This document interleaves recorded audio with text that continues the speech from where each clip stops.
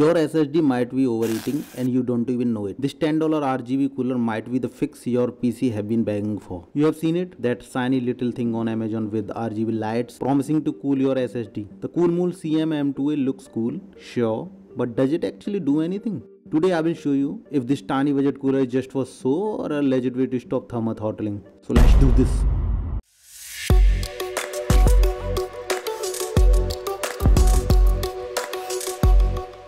So what exactly is this thing? It's a heatsink designed for M.2 NVMe SSDs. It comes with a solid aluminum heatsink, two decent quality thermal pads, pair of tiny screw with brackets, and yeah, ARGB lighting that sync with your motherboard. The setup is that simple. First, peel off the thermal protection film from the thermal pads. Now align it with your SSD chips, not just the controller but also the NAND. Press it gently to make sure it sticks evenly. Take the aluminum block, align it over the SSD, and use the bracket and screw through sandwich the SSD in place. Also, peel off the protective film from the bracket. Now insert the SSD into the M.2 slot and plug the ARGB wire into your motherboard's 5V 3-pin header. That's it, no rocket science. Now let's talk cooling, because that's why you are here, right? Let's talk numbers. I ran test using a Gen 3 Samsung NVMe SSD that actually runs hot. Without any cooler, SSD peaked at 65 degrees Celsius under load on peak file transfer test. With the CM-M2A, the max temperature dropped to 50 degrees centigrade. That's a 15 degrees centigrade drop. Not bad for pocket change, right?